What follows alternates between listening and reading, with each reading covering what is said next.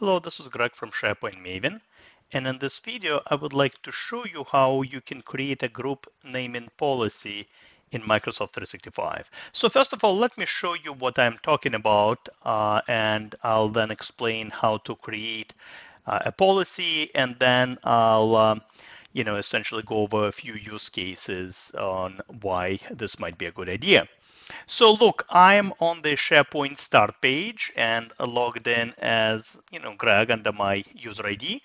And, typically if you create, let's say, a team site, all right, and I'm creating a regular team site. And of course, when you create a team site, behind the scenes, it creates a Microsoft 365 group along with a few other assets like, Planner and group calendar in Outlook. So, but let me show you so I'm creating a site just like that. By default, of course, it creates, a group email address. It creates a URL with whatever name I specified. And of course, you can tweak it. But by default, there is no naming convention. Essentially, people can call it whatever they want to call it, and it could be literally all over the place. Any name would be fine.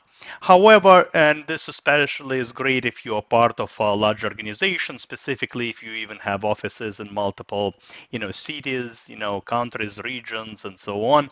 You can create a group naming policy that will identify a particular site belonging to, let's say, a particular department or region.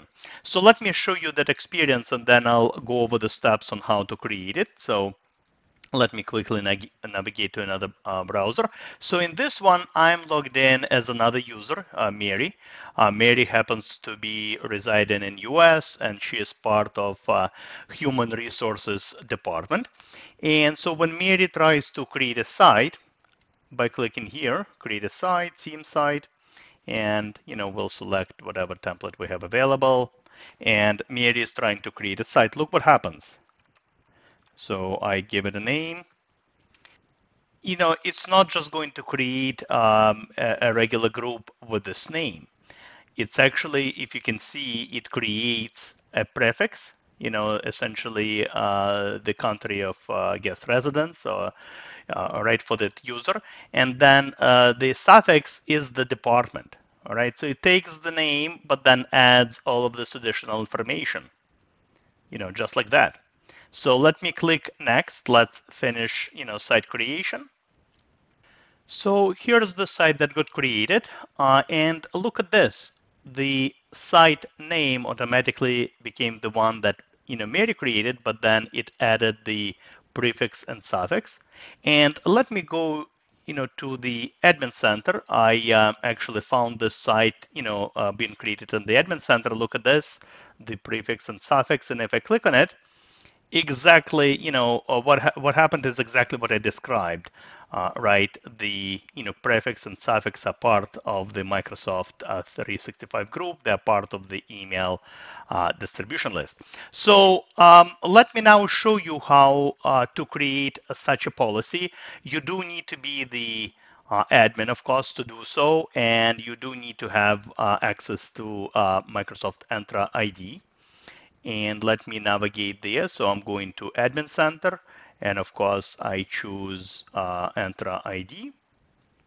And once I'm there, it's actually literally just a few steps.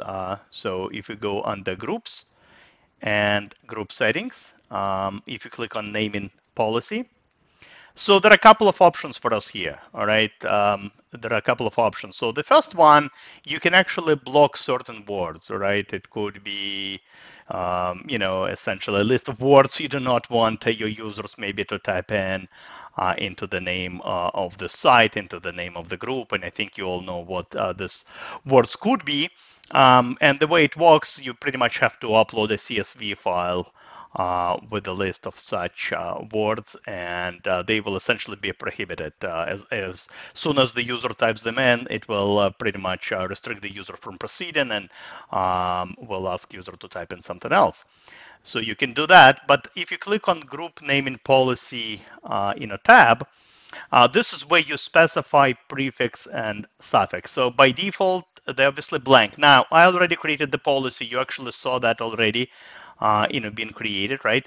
Under this naming convention. So it takes the user's, group name, whatever user types in, and adds country of region, and in my case, department. Now, this data is extracted from the Active Directory, right, from the profile of the user. So once IT, for example, sets up a new user in Entra ID, they, specify the region, the department they're part of. That's where this data is coming from.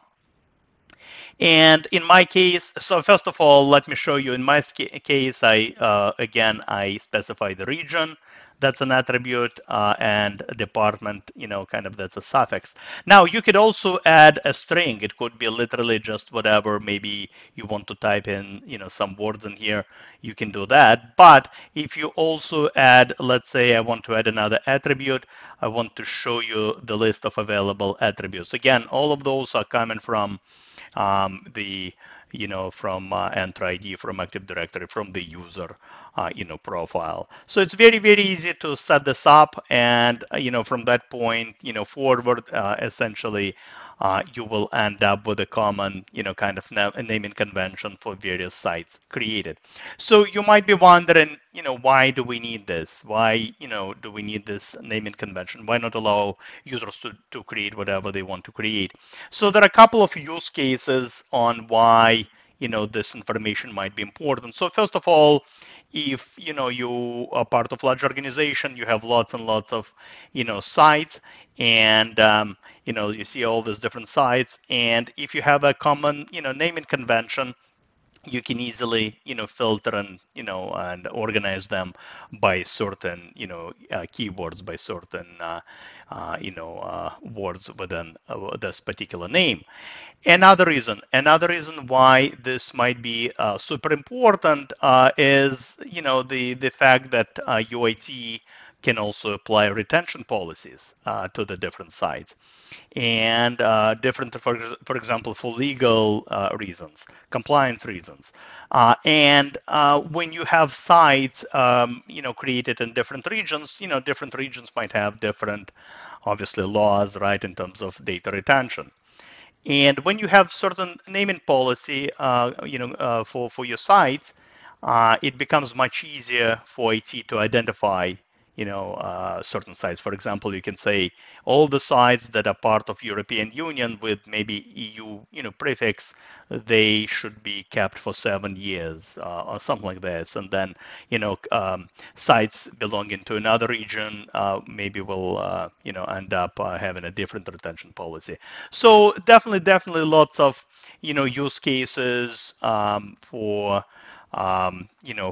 creating group naming policies, for your sites. But in my opinion, it's a great, and very inexpensive, if you will, technique to bring some order into your SharePoint and Microsoft 365 environment.